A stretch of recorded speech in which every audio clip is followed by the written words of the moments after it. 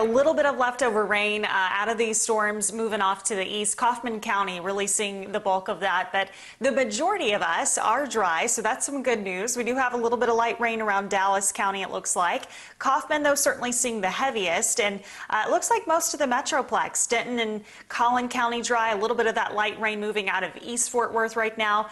Kaufman, though, blinding rain. That's some tough rain to get through if you do have to travel that way this morning. Kaufman headed towards Van Zandt County.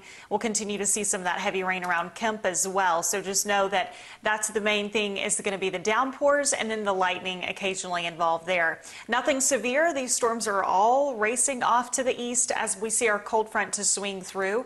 And what that's going to do is help to clear things out for us, not just in the way of our rain, but also in the way of clouds. We're going to see these clouds kind of stick around through the morning and probably midday too. Still some cloud cover hanging around. But then by the afternoon, we're starting to clear those out. We'll get some afternoon sunshine in here and a cooler, nicer day today. Temperatures running about 10 to 15 degrees cooler than yesterday, with a lot more sunshine on the way as we head into Wednesday.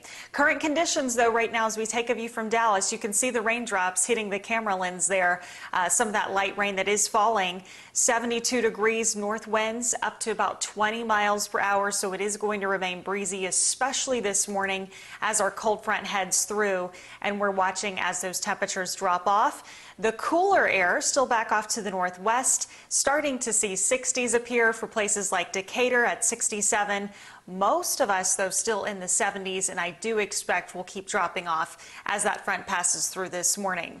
Rain chances go way down this morning. We'll see only about a 10% chance by 11 o'clock, and then we're losing the rain altogether this afternoon, as well as those clouds. Highs today in the upper 70s, really, really comfortable.